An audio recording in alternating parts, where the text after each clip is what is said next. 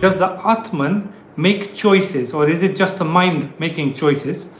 If the Atman is just the witness, then why is it faced with the rebirth as a result of the choice made by the mind? Okay, first of all, the Atman is not born, doesn't die. The central teaching of Bhagavad Gita, people don't understand. The Atman is never born, never dies. It appears to have been born. It appears to die.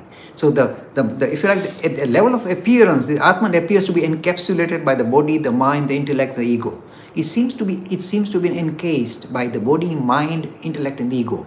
But it is never there. It just appears. It's a philosophic term, nasty one. When you say something appears, that means you don't have to explain it. So it's does Atman have the kind of wish to be reborn? You see, it's not there. It's just an appearance. That has got wish to be reborn in a particular mode.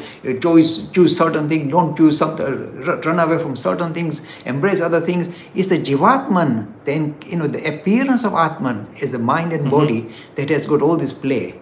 The Atman itself, how can it have it? Then in that case, it is hardly worth bothering with. It's just like a tiddly fellow. It is the Jivatman that's the tiddly fellow that mucks about like us. But the Atman is never caught up like that.